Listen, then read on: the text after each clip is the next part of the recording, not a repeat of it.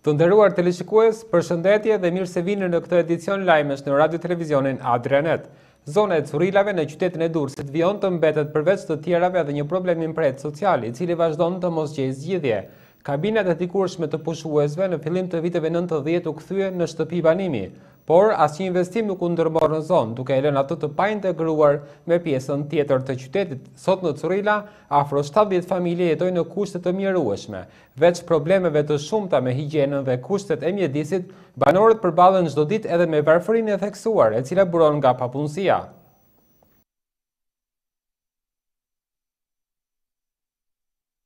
Currilat mbushin gati një çerek shekulli në një gjendje të mjeruar.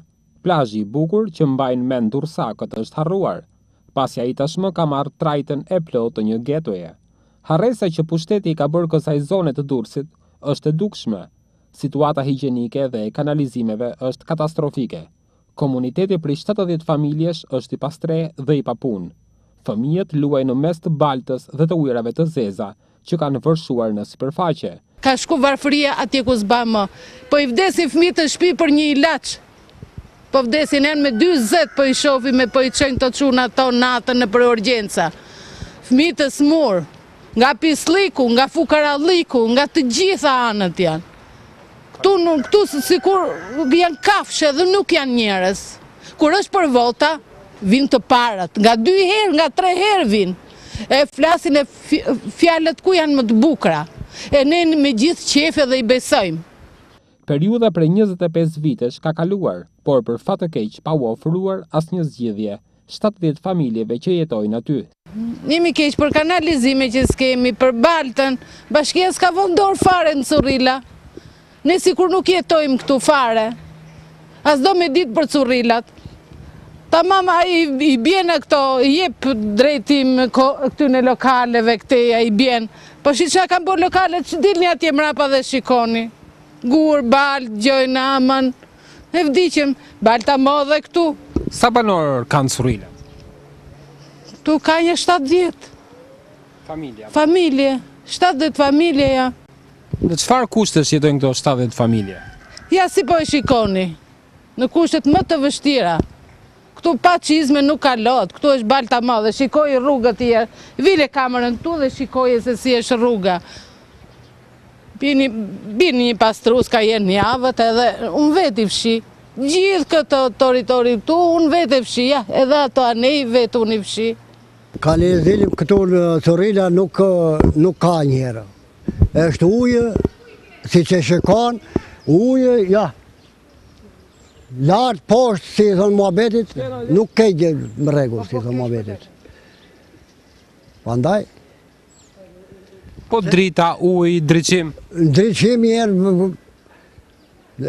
edhe ka pas e nuk ka pas, si thonë muhabetit. Po këto gjera këshu jo kanale, gjera këshu jo dhera, si që shiko pastrimi nuk ka qenë më rregull. Drejtë është muhabetit. Punë fikse, këtu nuk ka askush. Peshkimi mund të sigurojnë ndonjë të ardhur për ato familje, të cilat merren me gjueti në det, por ai është fare i pamjaftueshëm për të mbajtur me bukë familjen. Ai që zën ndonjë punë rastësore, sikurse ky i moshuar është me fat. Punësim hiqja pa punë jam. Unë vetë pa punë, nusja pa punë, djali pa punë, si thonë muhabetit, asnjë gjë nuk kemi në rregull. Drejt është muhabeti, ja. Ja tash po vetë të një privat që ka marrë të levën këtu, vetë të heqë një dashë, drasja atje poshtë, marrë 5.000 lekë atje dhe tema tanë. Edhe hajde jeto po deshe. Hajde shëndet me të mira u shkoft marë.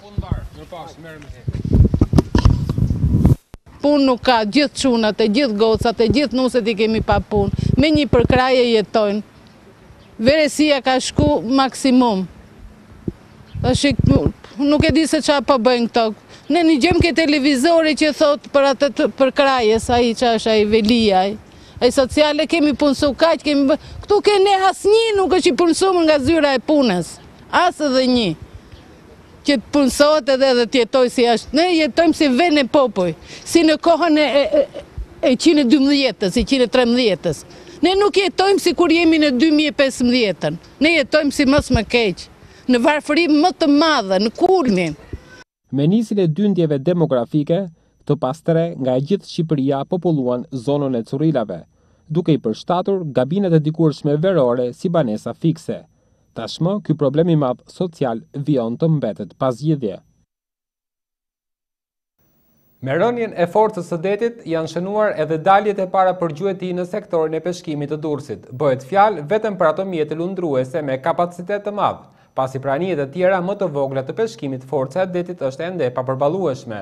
Sezoni i dimrit shënon daljet më të vogla për gjueti në sektorin e peshkimit, krahasuar me pranverën, verën dhe vjeshtën.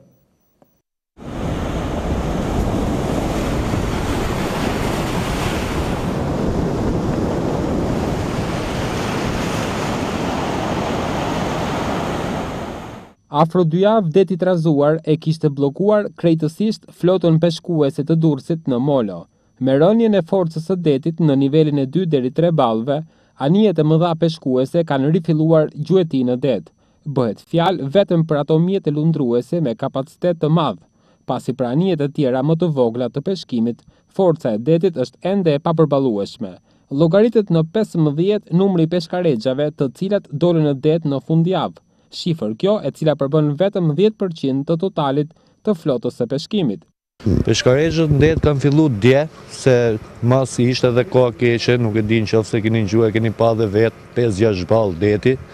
Edhe kanë fillu me dalë me mori qik frymë, me punu nga pak, kanë dalë dje me i fjell. Afërsisht sa peshkarexha kanë dalë dje dhe sot? Afërsisht dje dhe sot mund të kanë dalë 14-15 peshkarexha, këto të muaja, se të voglet nuk është bo akoma deti me i fjell me dalë për det akoma. Në këtë momente sa mund të jetë forca e detit? Në këto momente mund të jetë 2-3, për peshkarexhat e vogla nuk është e përballueshme, vetëm për këto të mëdha, siç janë puna kësaj, tjetra, atje më tonë, vetëm këto të mëdha mund të dalin për momentin. Po peshkarexha ku punoni ju, kur mund të dalin det? Peshkarexha ku punoj unë, ne po presim se kemi pasi defekt vogël, e ne marrojmë punë dhe po presim me dalë me i fjell, mjafton vetëm moti. Me defektin marrëm punë dhe po presim i fjell me dalë. Mund dalim sot ka mazditja. Sa e vështirë është të gjuash për peshk në kulmin e të ftohtit, në shkurt? Është shumë e vështirë, ndoshta ato që se kam provu, është shumë e vështirë. Ka pas rast se kemi marrë marinar të ri dhe nuk e kam përballu dot. Ndash me detin, ndash me të ftohtin, ndash me... Ne që u bomi qik vjetër, u bomi qik vite pune këtu jena mësuja, kena marrë qik dorën, që të bërë. Shumë prej peshkarexhave nuk janë nënshtruar procesit të daljes në dok, pasi në Durrës mungon kantierë detar, ndaj shumë prej kapitenëve që zotërojnë mjetet të vogla lundrimi nuk kanë dashur të rrezikojnë duke gjuajtur në det të trazuar. Sezoni i dimrit shënon daljet më të vogla për gjueti në sektorin e peshkimit, krahasuar me pranverën, verën dhe vjeshtën.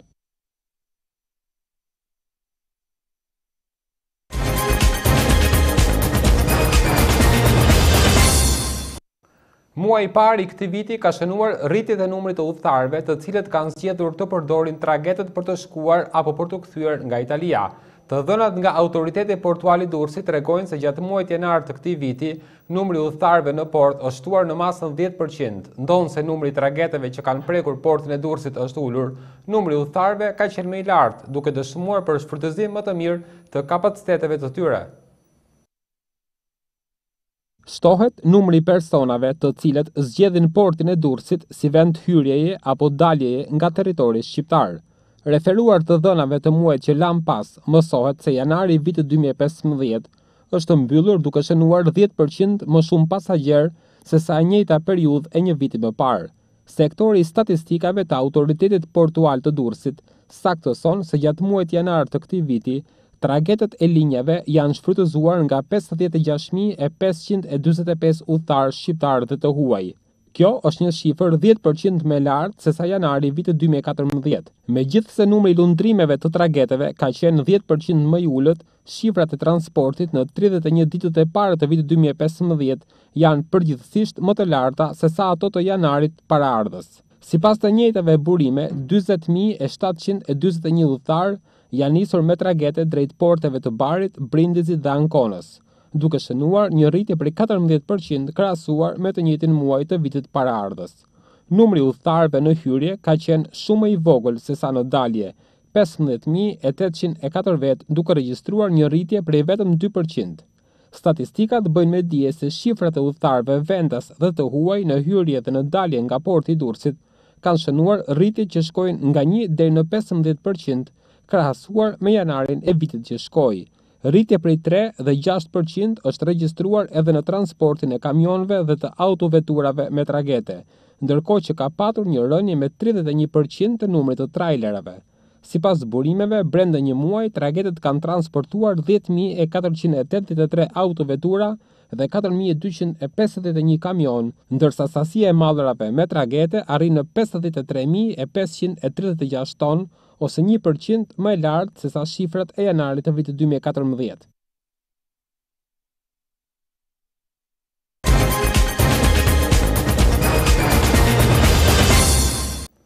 Nënkryetari i Partisë Demokratike Edmond Spaho ka përsëritur thirrjen e opozitës që qeveria të shpallë gjendjen e emergjencës civile në zonat e përmbytura. Spaho e ka lëshuar këtë deklaratë teksa gjendej në fshatin Vërdov të Pogradecit, ku edhe u shënua viktima e parë e vërshimit të ujërave si pasojë e rreshjeve të ditëve të fundit.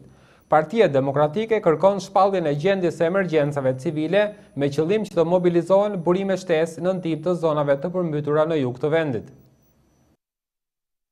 Sot patëm një viktim nga përkeqësimi menjëhershëm i motit në një zonë e cila nuk është në hartën e përmbytjeve që ka përfshirë vendi. Ne kemi insistuar që qeveria të shpallë gjendjen e emergjencës civile, sepse ju e kuptoni me këtë përkeqësim të motit se situatë skandaloze, problematike është në rrethet e Fierit, Vlorës, Tepelenës, Gjirokastrës. Duhet shpallur, jo më kot edhe dje në kuvend, në seancë plenare, insistuam që qeveria të shpallë gjendjen e emergjencës civile për shkak se shtabet vendore aty nuk janë në gjendje, nuk kanë burime materiale, logjistik dhe mjete financiare që të mund të përballojnë gjithë të problematikë që kanë shkaktuar për gjatë një jave përmbytjet në këto rrethe. Qeveria duhet të braktisë shohun mediatik dhe deklarimet se e ka gjendjen nën kontroll, pasi nën kontroll nuk po ka as oborin e kryeministrisë. Është e domosdoshme t'i lërë fjalët dhe t'i përvishet punëve, pasi njerëzit po në këto rrethe, në rrethet e Fierit, Vlorës, Tepelenës, Gjirokastrës edhe ndonjë rreth tjetër po heqin në pikën e zezë.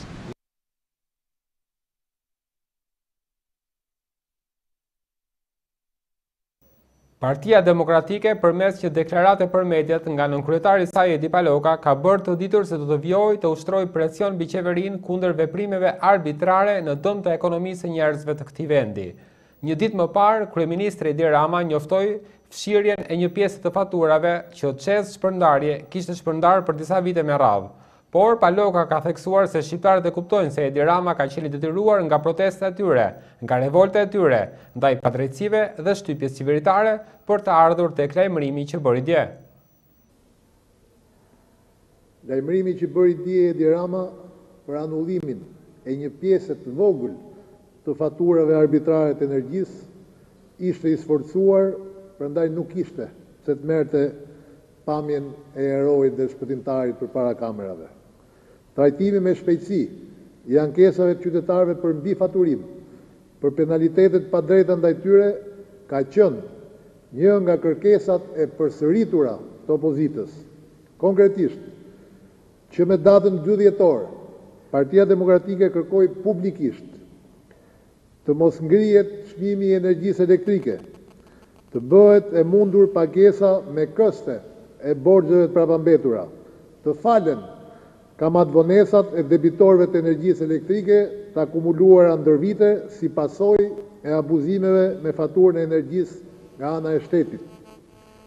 Pezullimin e pagesës faturave për gjitha rastet, për të cilat ka ankimim për mbifaturim. Pezullimin e menjëhershëm të këtyre faturave dhe mos ndërprerjen e energjisë për qytetarët. Ngritjen e një sistemi të verifikimit të shpejtë të qindra mijë ankesave të akumuluara. Këto kërkesa të qarta e drejta erdhën nga protesta masive e 22 nëntorit. Nuk është pra një zgjidhje e Edi Ramës. Ai deri tani ka zgjedhur të kundërtën, e faljes, amnistisë apo shqyrtimit të ankesave të qytetarëve.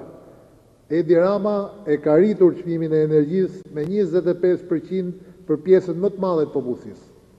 Me Edi Ramën janë shtuar faturimet abuzive. Ai nuk pranoi të falë kamat vonesat.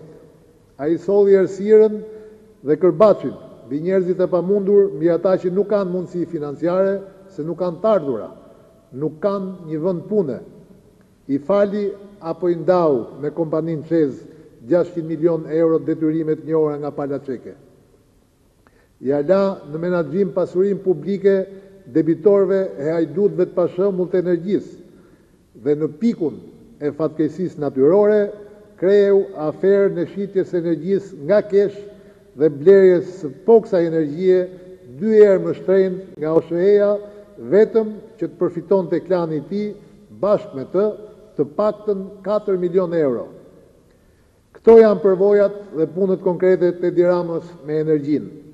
Dje, kryeministri thjesht bëri ditur se ka vendosur të zbatoj një vendim të erës, të marrë kompar, por problemi i faturave të padrejta, abuzive, problemi i mbi faturimit është shumë herë më i madh. Janë qindra mijë ankesat e qytetarëve. Për më tepër, janë 10.000 qytetarë që kanë paguar tashmë afofet dhe faturat abuzive e të padrejta. E përsëris, janë 10.000 qytetarë që i kanë paguar këto fatura. Edi Rama këtyre qytetarëve duhet i kthej pagesat mbrapsht dhe qytetarët janë në të drejtën e tyre të kërkojnë paratë e tyre. Shqiptarët e kuptojnë se Edi Rama ka qenë i detyruar nga protesta e tyre, nga revolta e tyre ndaj padrejtësive e shtypjes qeveritare për të ardhur tek lajmërimi që bëri dje. Dhe qytetarët e vendit nuk kanë për të ndalur derisa kauza e tyre e drejtë të shkojnë në vend, që do të thotë falje të kamat vonesave mbi faturimet abuzive, shqyrtim i menjëhershëm i të gjitha ankesave të qytetarëve, ulje e çmimit të energjisë me reduktimin e TVSH-s me 14%, siç pati premtuar vetë kryeministri. Partia Demokratike do të jetë gjithnjë në krye të protestës derisa drejtësia të bëhet.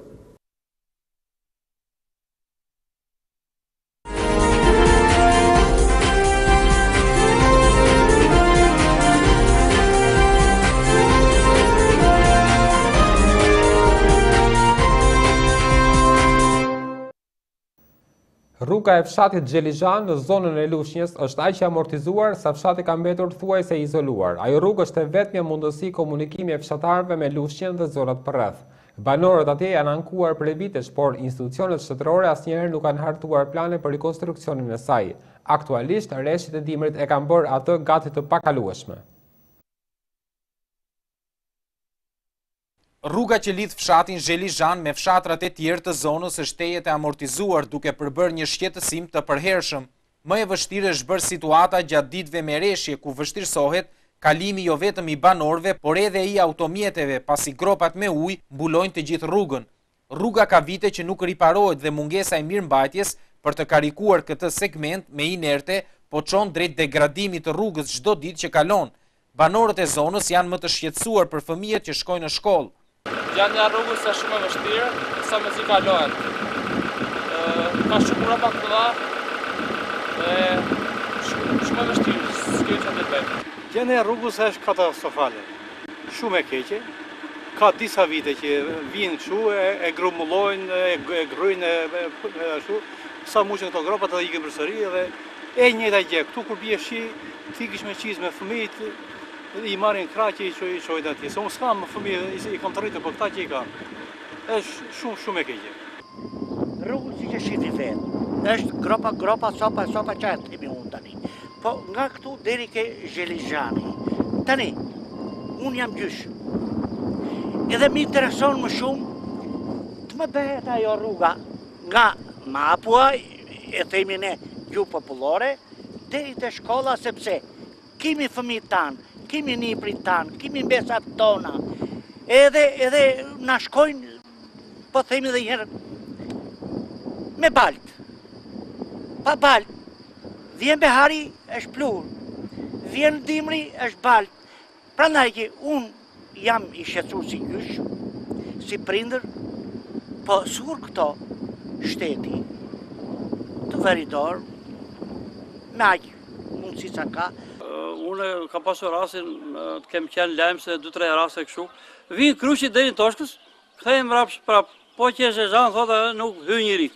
I çudi e madhe ku dyja, unë jemi të dënuar nga të gjitha drejtimet të brenda fshatit tonë. Këshilli Bashkiak i Elbasanit ka miratuar me shumicë votash buxhetin e këtij viti. Këshilltarët e opozitës e kanë kundërshtuar atë, duke e konsideruar si shumë të fryrë dhe të hartuar vetëm për qëllime elektorale. Ndërkohë, edhe ndryshimi i kufive administrativ të Bashkisë së Elbasanit pas zgjedhjeve vendore pritet të sjellë probleme në administrimin e buxhetit. Megjithatë, pavarësisht debateve, majoranca e majit e ka miratuar atë me forcën e kartonit. Këshilli Bashkiak i Elbasanit miratoi buxhetin e bashkisë për vitin 2015, që arri në mbi 1 miliard lekë të reja. Këshilltarët e djathtë cilësuan delikat këtë buxhet, që miratohet përpara zgjedhjeve dhe reformës territoriale, e cila do të kenë ndikim të drejtë për drejtë. Këshilltari i djathtë Blendi Himçi nuk ngroi të paraqesë argumente kundërshtuese për buxhetin e ri, të cilët u mbështetën nga këshilltarët e tjerë të djathtë. Është pak delikat për arsye sepse deri në periudhën e parë 6 mujore do të referohemi hapësirës territoriale të Bashkisë Elbasanit aktuale, dhe më pas do të referohemi një buxheti tjetër, duke bashkangjitur edhe 12 komunat në perspektivën e saj. Buxheti përsëri edhe për këtë vit është buxhet i mirë, shkon në vlerën 10 milionë, duke përfshirë brenda edhe grantin e pakushtozuar. Kuptohet, cilët janë rritur? Të ardhurat që kërkon të realizojë bashkia. Nisu nga kjo pikpamje, pikërisht realizimi apo performanca bashkisë, nga informacionet që kam, ka qenë i dobët, për arsye sepse të paktën një pjesë e punuesve të bashkisë në dhjetor mbetën të paguar në 70% vlerës, pikërisht edhe për fryerjen e buxhetit. Nga ana tjetër, kryetari i Bashkisë së Elbasanit e konsideroi këtë një buxhet të përkohshëm për shkak të ndryshimeve të pritshme dhe të paparashikueshme. Për shkak të thesarit ishim detyruar të futshim buxhetin. E para, e dyta, nuk kemi dash bëjmë analizë të punës bashkisë atë performancën që kërkon.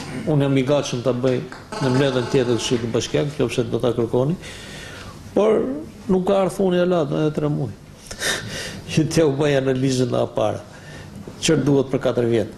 Duke analizuar arritjet e vitit 2014, këshilltarët e djathtë vunë mos realizim në mbledhjen e taksave biznesit të vogël dhe kërkuan që kjo kompetencë të hiqet drejtorisë rajonale të tatim taksave dhe të rikthehet pushtetit vendor. Do të vijojmë të qëndrojmë në qytetin e Elbasanit, ku shoqëria civile është bërë pjesë e projektit të financuar nga Bashkimi Evropian për mbrojtjen e grave viktima të dhunës. Për këtë arsye në Elbasan është zhvilluar edhe një takim i zgjeruar me të gjithë institucionet publike me qëllim koordinimin e punës në funksion të arritjes së objektivave të projektit. Fuqizimi grave viktima të dhunës në familje në qarkun e Elbasanit, projekt me mbështetje të Bashkimit Evropian, në programin Instrument Evropian për Demokraci dhe të Drejtave të Njeriut, po gjen përkrahje edhe nga Forumi Grave në qarkun e Elbasanit. Sipas Loksa Gjoka, punojësi në forumin e gruas në fokus të veprimtarive dhe aktiviteteve të zhvilluara janë sigurimi dhe mbështetja për viktimat, për të rindërtuar jetën e tyre nëpërmjet pritjes, strehimit të rasteve të emergjencës, këshillimit, mbështetjes psikosociale si dhe mbështetjes, këshillimit dhe përfaqësimit ligjor. Në gjykatën e rrethit gjyqësor Elbasan dhe studios avokatore, projekti përfaqësohet nga të gjitha organizatat dhe shoqatat që janë në mbrojtje të grave viktima të dhunës. Në kuadër të projektit fuqizimi i grave viktimave të dhunës në familje, që po zbaton Forumi i Gruas Elbasan me financim të Bashkimit Evropian dhe Fundacionin Suedez Gvina Till Gvina, ne sot organizuam takimin e rrjetit rajonal, që është takimi i 4 për këtë periudhë, i cili ka si qëllim organizimin dhe takimin e gjithë përfaqësuesve të institucioneve publike dhe jo publike në qarkun e Elbasanit, të cilat kanë detyrime ligjore për të ndihmuar dhe për të mbështetur gratë dhe vajzat me probleme dhune në familje. Projekti po shtrihet edhe në zonat e tjera në qarkun e Elbasanit, si dhe në zonat e Dumres, molla si Cerriku dhe në rrethet gram shpeqin Librazh. Në zonën e Lezhës është përuruar shkolla e re 9-vjeçare e fshatit Tale. Ndërtimi i shkollës u mundësua nga krimi i një fondi prej afro 200.000 eurosh me kontributin e komunës së Shënkollit dhe të Ministrisë së Energjisë dhe Industrisë.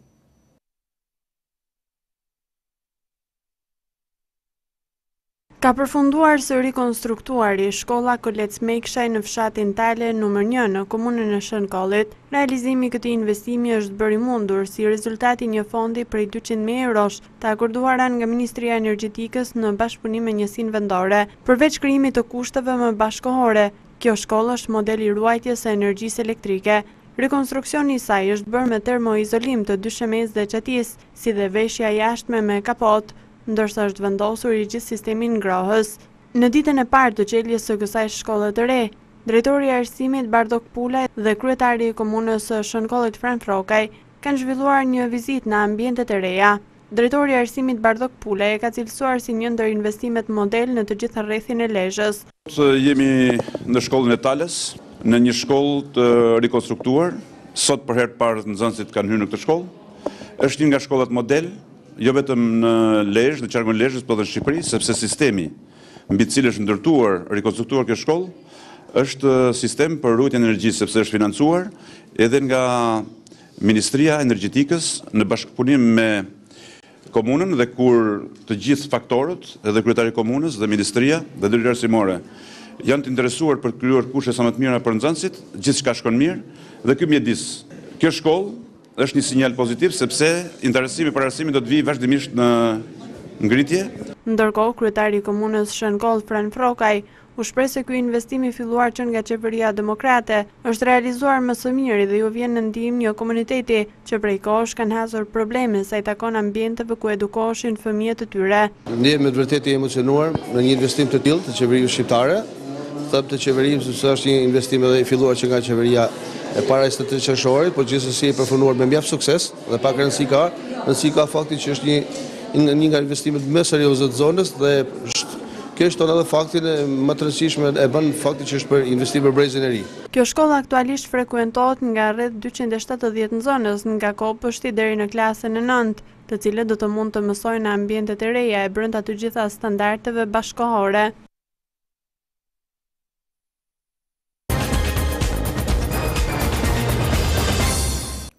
Kalojmë tani te kronikat e përgatitura nga Telebari, televizioni i rajonit të Puljas në Itali. Mungesa e burimeve financiare për të kredituar në mënyrë të ligjshme biznesin ka sjellë edhe rastet kur këto burime kërkohen në rrugë private dhe jo shumë të sigurta. Në qytetin e Barit, pas marrjes së një huaji të tillë, një biznes është korçuar nga klanet mafioze për shlyerjen e interesave. Përndryshe, biznesi do të kalonte në pronësi të botës së krimit. Kriza ekonomike ka bërë që biznesi të ketë nevojë për likuiditete, të cilat natyrshëm mund të gjenden në formën e kredive bankare. Por edhe vetë bankat janë pjesë e krizës dhe biznesi, me qëllim që të mbijetojë, merr kredi edhe në rrugë të tjera, nga burime shpesh të panjohura mirë. Policia e shtetit në Bari të Italisë ndërmori një operacion të gjerë, duke arrestuar 6 persona dhe fillimi ishte pikërisht një ngjarje e tillë. Një kredi e marrë në rrugë private, burimi së cilës ishte krimi organizuar. Me kalimin e muajve, interesat që kreditorët i kërkonin biznesit filluan të bëheshin aq larta sa ai rrezikonte të humbte gjithçka. Brenda pak muajsh, i gjithë biznesi i ngritur me munde me djers mund të kalonte në duart e klaneve mafioze.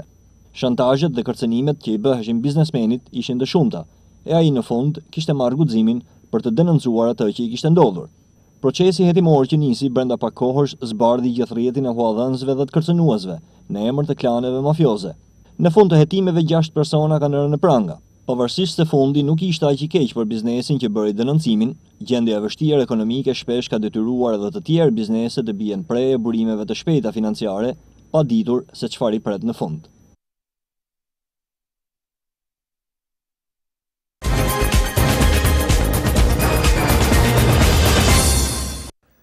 Acarimi i situatës në Ukrainë ka detyruar NATO të ndërmarrë hapa ekstrem për të garantuar sigurinë e vendeve anëtare. Në vendet kufitare me Rusinë, NATO ka vendosur ngritjen e një force të reagimit të shpejtë, e cila mund të ndërhyjë në rast të shpërthimit të një konflikti të mundshëm. NATO ka vendosur të rrisë prezencën e vet ushtarake në të gjitha vendet anëtare që janë kufi me Rusinë e që janë Polonia, Letonia, Lituania, Estonia, Rumania dhe Bullgaria. Kjo prezencë e shtuar ushtarake do të jetë në formën e një force të reagimit të shpejtë e përbërë nga 30.000 ushtarë, të cilët do të jenë të gatshëm për të kundërpërgjigjur në rast të çdo zhvillimi nga matan kufirit rus. Një gjë e tillë ishte vendosur parimisht në samitin e NATO-s në Wales, ndërkohë që së fundmi ministrat e mbrojtjes së vendeve anëtare vendosën edhe për detajet e këtij plani të ri. Gjithashtu, ministrat e vendeve anëtare të NATO-s nënshkruan edhe rezolutën për ndërtimin e bazave të reja ushtarake në vendet kufitare me Rusinë. Sekretari i përgjithshëm i NATO-s, Jens Stoltenberg, ka bërë të ditur se këto masa ishin të nevojshme si kundërpërgjigje për aneksimin e Krimeas nga Rusia dhe zhvillimeve në Ukrainë. Ndërkohë, Kremlini nuk e ka pritur mirë këtë lëvizje të re të NATO-s e ka urdhëruar forcimin e pranisë së vet në kufit me vendet anëtare. Njëkohësisht, Kremlini ka shtuar gjithashtu edhe aktivitetet e mbledhjes së informacioneve në rrugë operative në vendet perëndimore, shpesh duke sjellë edhe rrezikun e përplasjeve. Zhvillimet e reja në strategjinë ushtarake të NATO-s ishin të logjikshme pasi ditët e fundit, Shtëpia e Bardhë ndërmori një rishikim të strategjisë së sigurisë kombëtare të Shteteve të Bashkuara, duke përfshirë haptazi edhe rrezikun që sjell agresioni rus në Ukrainë.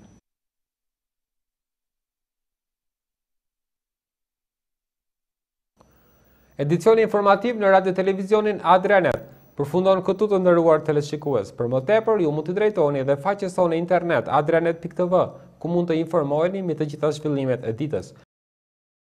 Për çdo problem social që e keni në komunitetin ku banoni, kontaktoni në numrin tonë të telefonit 052 901 224. Të nderuar teleshikues, deri në edicionin e ardhshëm, bashkë mirupafshim.